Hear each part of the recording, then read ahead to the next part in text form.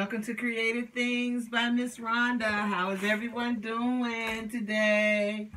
Today is going to be a good day. I've been going through some things. My truck broke down and need another transmission. But you know what? I know God is good and it's all going to work out. So, of course, being stressed out, this is my favorite place to be in my craft room. So I came in. I would like to thank everyone for tuning in.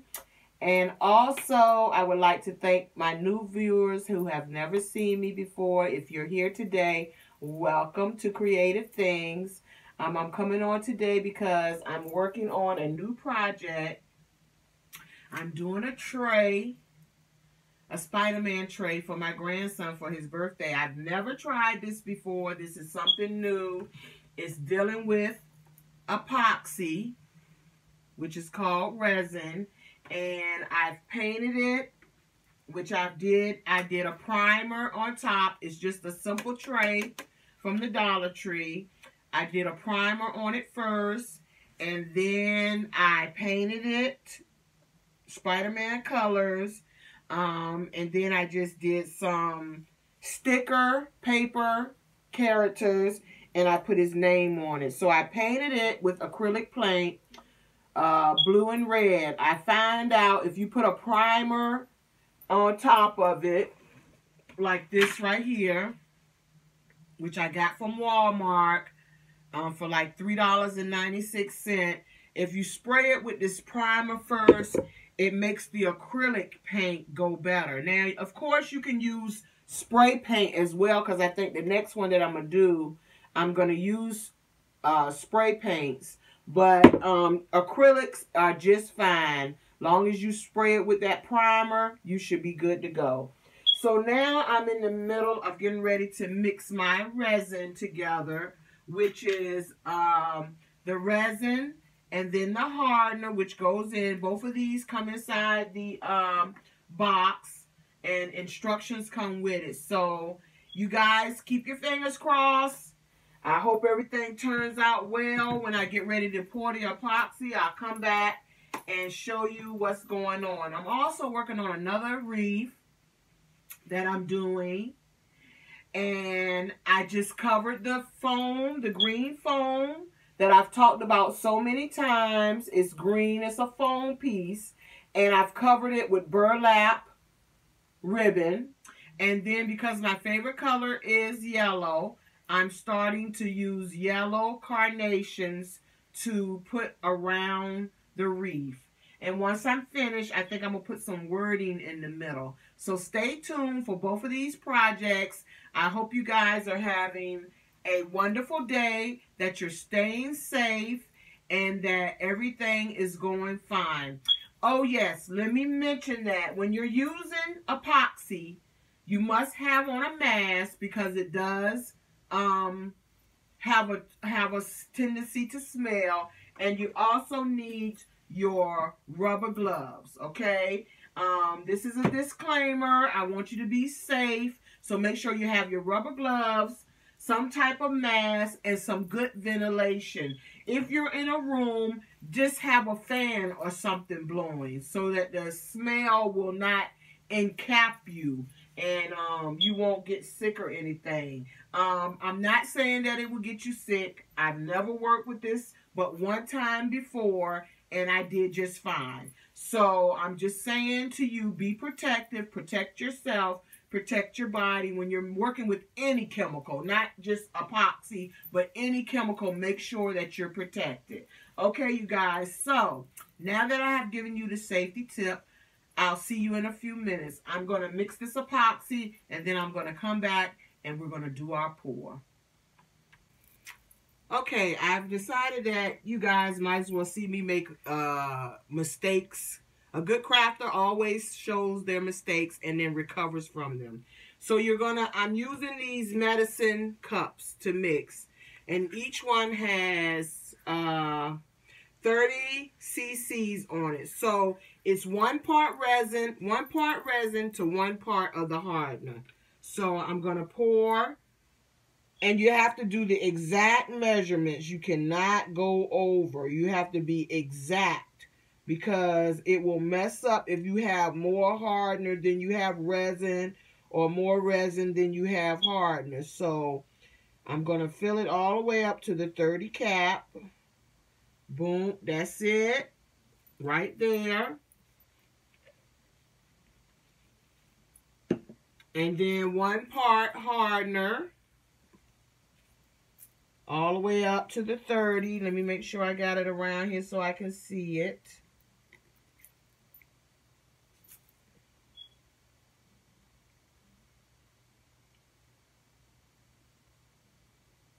All the way up to the 30.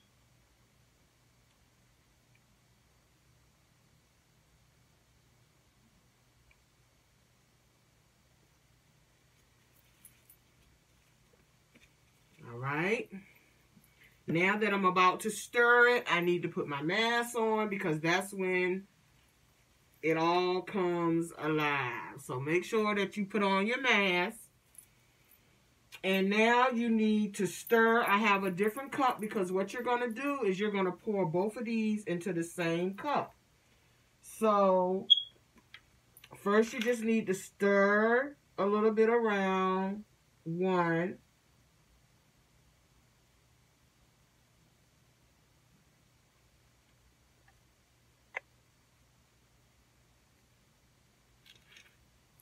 Okay, this is the resin. You want to pour that in first. And you want to get all of it, as much as you can, out of the medicine cup. And the reason why I bought these medicine cups, and I bought them in 50s on Amazon, is because you're just going to throw them away. You're not going to wash anything or whatever. You're just going to throw it away. So, and you don't use the same thing. I have seen people use the same stick because they're saying, well, if you're going to mix it, why not just use the same stick? Okay, and I have a silicone cup. That way it will clean up easier. So now that I have done this, you're going to stir. And you're going to stir it until it's clear. Okay, so let's get to stirring, and you're going to scrape around the edges. And silicone is better because it doesn't stick. And you can wipe it out and then you can wash it out. So you want to stir. You don't want it to be yellow. You want it to turn clear. Okay, so you're going to stir for about 2-3 minutes. Let's keep stirring. And you might see some bubbles forming up. Okay. And this needs to cure overnight. It's not no 2-3 hour dryness to this. No, it's not. You need to let this sit overnight. And it's supposed to be between 70 degrees. But what I may do, and see what happens, since today is a nice day, I might just sit it on the porch. So you want to make sure this is well mixed. And according to the instructions, you're going to just mix it for another minute or so. For a minute or so, just mix it. So, and you're going to see that bubbles are forming in the inside. So, what I'm going to do for that is, and I'm just going to scrape off my spoon so that I make sure that I have all my product, and I'm going to hold on to this because I'm going to need it, and I'm just going to lay that in the tray. This is my heat gun, and it brings heat, and I use it for embossing my cards, but it's good for bubbles. So you're going to hold it about 6 inches from the resin, and you're going to get the bubbles out. You're going to pop all your bubbles because you don't want the bubbles showing in your pour. You don't want the bubbles in your pour.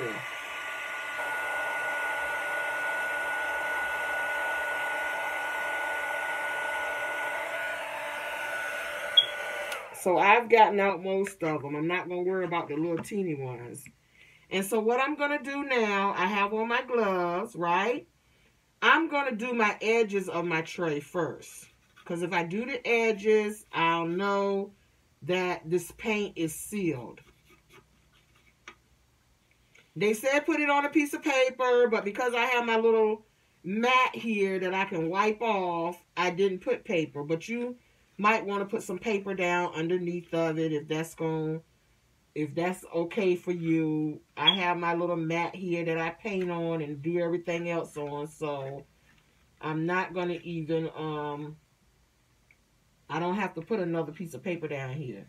But what's happening is you're going to see that I'm covering my edges and I'm letting it drip down into the tray. So you're just going to go around, make sure all your edges are covered up. Make sure there's no pockets. You can't see any air pockets like I'm seeing right here. You want to go around.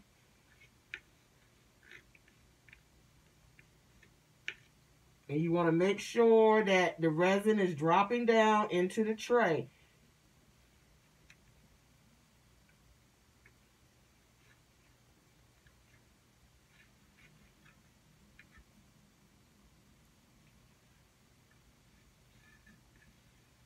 And yes, this is my first time trying this.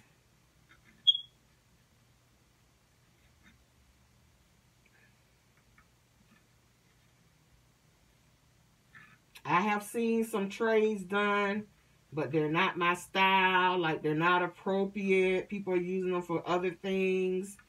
And I wanted to make my grandson something special. So, because his birthday was in April, and because of this coronavirus, I was unable to go see him. So, I wanted to do him something special. So, now you're going to take and pour the rest of it down in this corner here. And I have a brush, but I can't find it. So today I'm going to just use my finger. I seen it the other day, but what I did with it, I don't know. I try to put everything back in its proper place, but it never works. Sometimes it just doesn't work. And so what I'm going to do is I'm going to take my finger and lightly just go around. You just want to lightly go around it. And kind of tilt it a little bit so that the resin will spread evenly over. Your finger is just to guide it into spots like the corners. And you just want to make sure that it's spreading evenly around. So just spread it with your finger. Don't be afraid to get in there.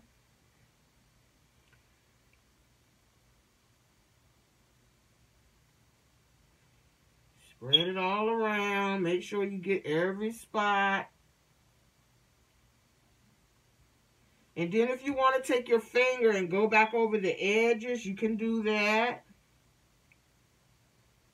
It's no problem. And so you might have some excess resin that you might want to get back into the pan so that it will dry clearly. That's fine too.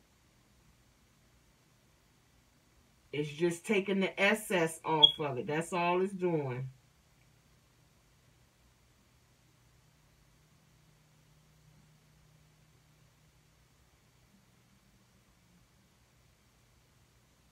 Because what I'm learning is instead of doing a whole 30 cc's of the medicine cup, it looks as though you can do half of it, like 15, especially for these small trays. So that's a learning experience for me as well. That means I don't need to use 30 cc's, a whole cup of this resin to do this tray. Because the more resin you put up here, the longer it's going to take to dry. But see, I'm getting smart because I'm going to put this outside today. So there you have it. It's nice and shiny. The resin has covered everything. There's no dots or marks. There's no bubbles. It looks really good. And now I'm going to set it outside.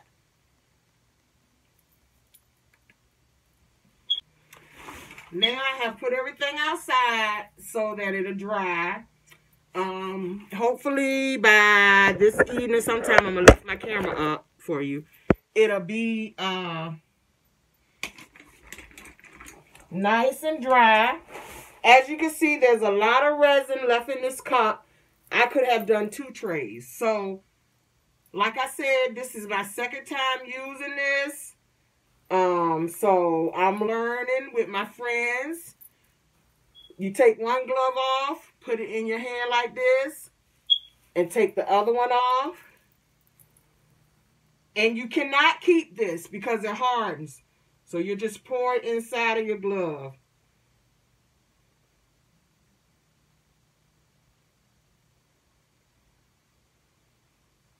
Just pour it inside the glove. I have some wax paper here.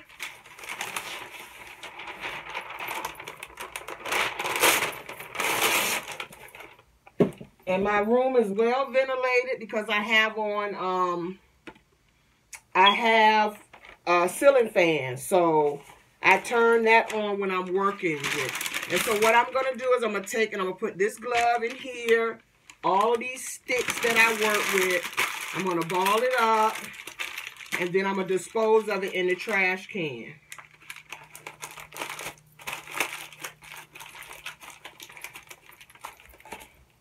I always keep my handy wet ones, which is, I'm running out, so it's probably going to be hard to get some now with the times. But I can just wipe this up. This comes right off the thing, right up. And I'll put that inside here as well.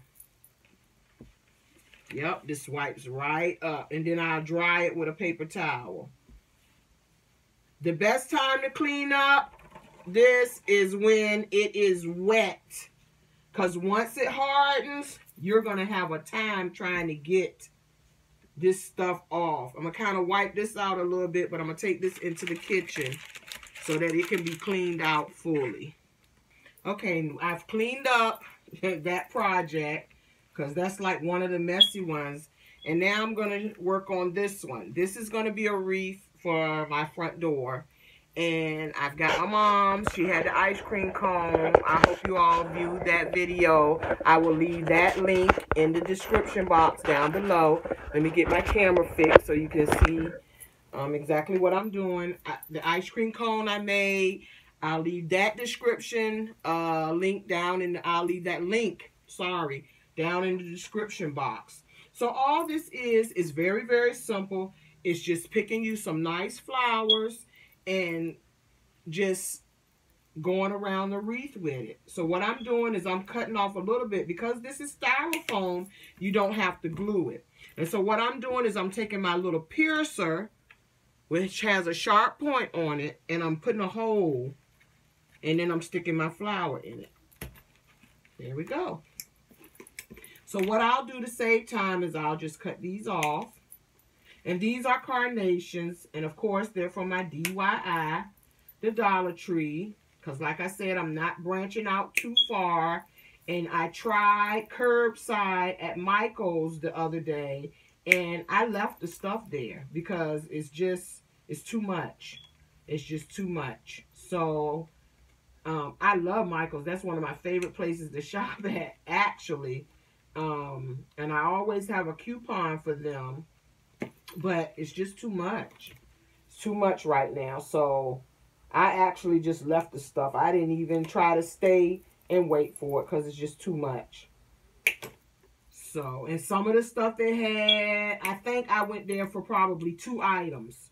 And the 2 items that I needed, I found them in the Dollar Tree. So it wasn't worth me sitting out there for hours and hours waiting like I'm waiting on toilet paper or something. No, I'm not going to do that. My patience are not that thin, are too thin for stuff like that.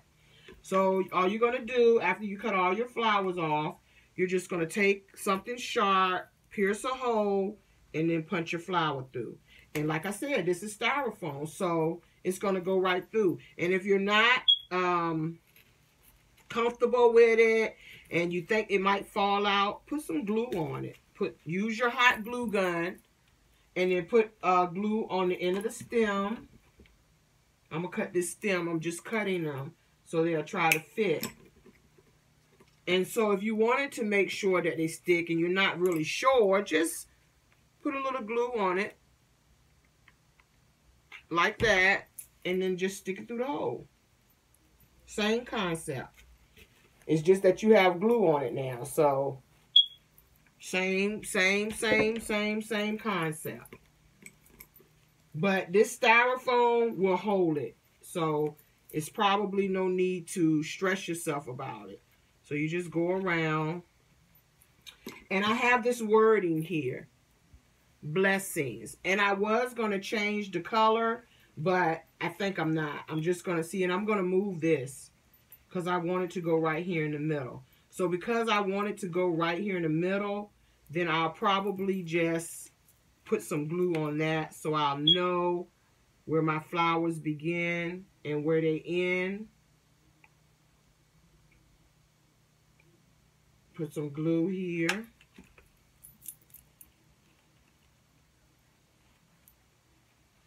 And it says blessings, like that.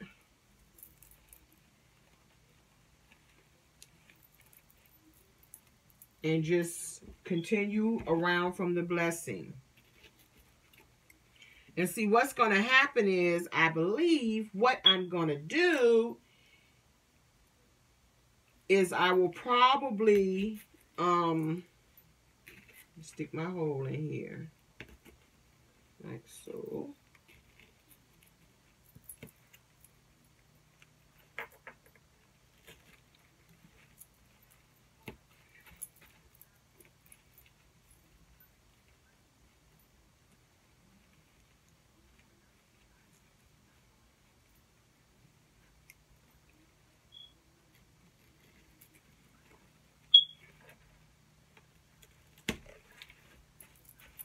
You can hear them going into the styrofoam.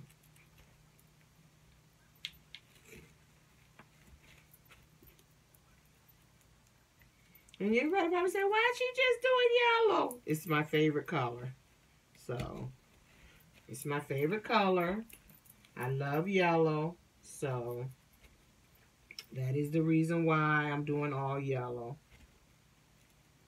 Anybody that knows me, my personal friends, they know what my favorite color is. It's yellow, yellow gold, anything that is of...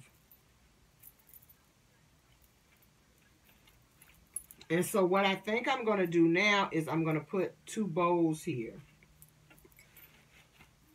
Because I thought about just putting another flower here. I think that's what I'll do. See, I just trial and error. I just go with it until I think of what I want to do. It's no mapped out plan or no mapped out steps. And then I think I'll just put a bow right here. That's what I'll do. I'll just put a bow right there. And then it's ready to hang. So let's find a nice little bow to go here. And we'll see what happens. I'll put my hanger on the back of it. Okay, so now I decided that I was gonna do a bow out of this pretty burlap with the lace. So what I did was I put a stripe of yellow down the middle. And I'm gonna put a stripe of yellow. Well, it's yellow gold. And I'm just gonna put a stripe of that down the middle as well. And to make it quicker, I think I'm just going to use my glue gun. Even though this glue is hot, it's going to make it go faster. Cut it off.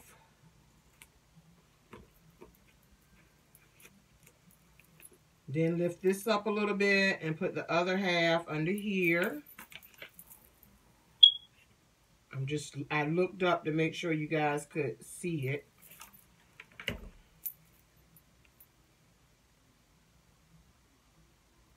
Be very careful, like I always say on my videos. This glue gun is hot, hot, hot, extra hot. So you don't want to get burned. And of course, me being smart, I got my 2 finger things on the post on my chick stand. instead of having it on my fingers. And so I'm just going to take this little piece right here, put a little glue back here, fold it over, and attach it.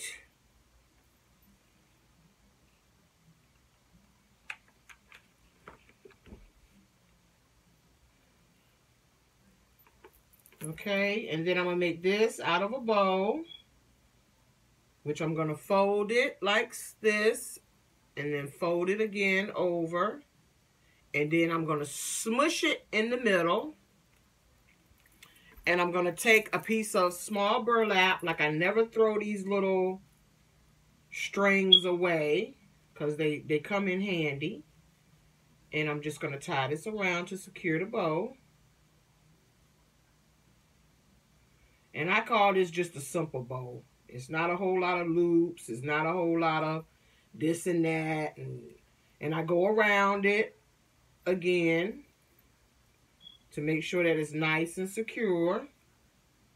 And I tie it again. Make it really, really tight. And make sure your knot stays on the back side. That piece just broke on me.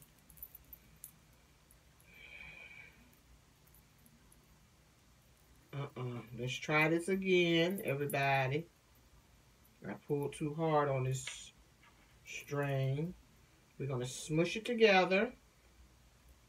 And make sure you have enough where you can smush it together, because you don't want it to be... You want to try to make the loops as even as possible. And sometimes it's hard to see when you're squishing it. But you want enough in the back where you don't have any problems hooking it together. And the tighter you tie it, it's going to smush for you anyway. The only thing that I've never really invested in was a bow maker. And I had a carpal tunnel years ago. And I had operations on both my hands, and sometimes I can feel the pressure in my wrists and my fingers. So I might have to eventually invest in like a bow maker where it does most of the work and I can just do the tying. I've seen several. Because I've been looking and just thinking whether or not I should get one. But like just then I could feel that pressure in my wrist. So eventually I probably will have to wind up getting one to help me out. And so now I'm just going to take and I'm going to glue the bow right there. And once I secure the bow,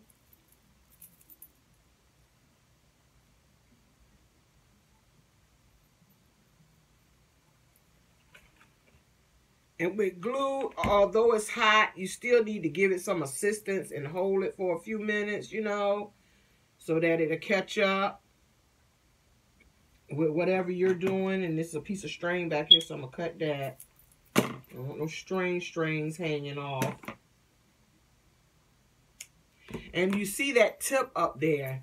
And the reason why I decided to leave that is because once I put the bow up here, I think I'm going to re-glue this S.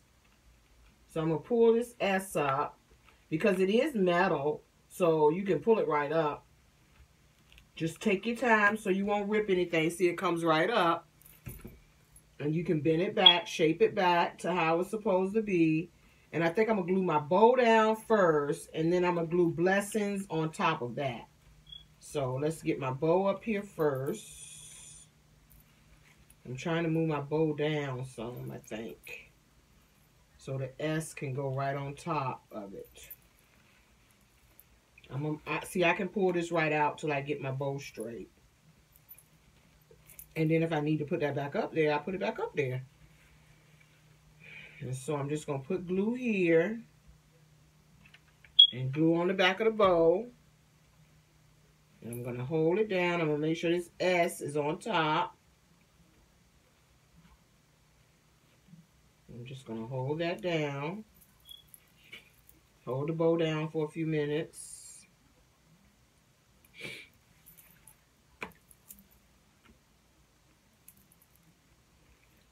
And I think I'm going to take and put this. Where's my little puncher? Well, I have several, so I could just use this one.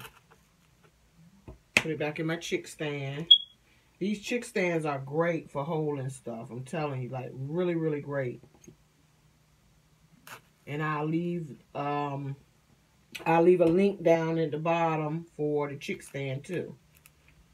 And so I'm gonna kind of like lay this back here so it won't cover the S completely, but it'll be back there. And I think I'm gonna put a little bit of glue on this one. Make sure it stays in place. I have invested in me a glue skillet where instead of using a glue gun, you can dip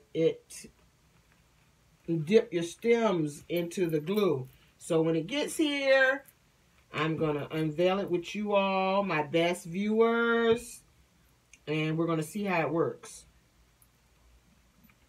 Okay.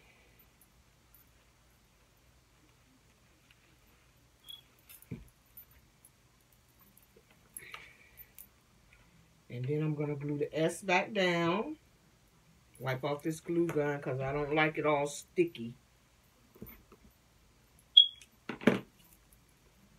Hold that down.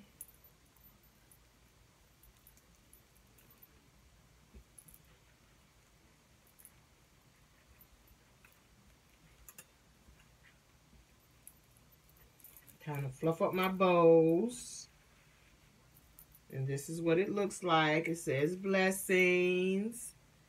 Yay! And what I'm going to do is I think I'm going to put like a little pearl or something right here in the middle. I think I'm going to take and I'm going to put a little rhinestone. This is my little rhinestone box. This is not the only little box I have. My little rhinestone suitcase. I have all colors, all types of rhinestones that I've collected over time. And I think I'm going to take and put a big yellow one right in the middle. Right here. So let's put a little glue on top of that. It's all about yellow today. I'm not doing any other color but my favorite color, yellow. And there you have it. And there is my new wreath, blessings. I'm going to hang this on my door. I hope you enjoyed the video. Don't forget to subscribe. Hit the like button. Comments down the bottom. Come on and give me some comments, guys. I don't mind it. Give me some comments. We are respectful. If you see something I could change, let me know. It's okay. Leave me some comments. Hit the little subscribe button. Hit the like button. And if you want notifications, hit the bell. Okay? So, thank you again for joining me at Creative Things. I love you all. Be blessed and stay safe. Bye-bye.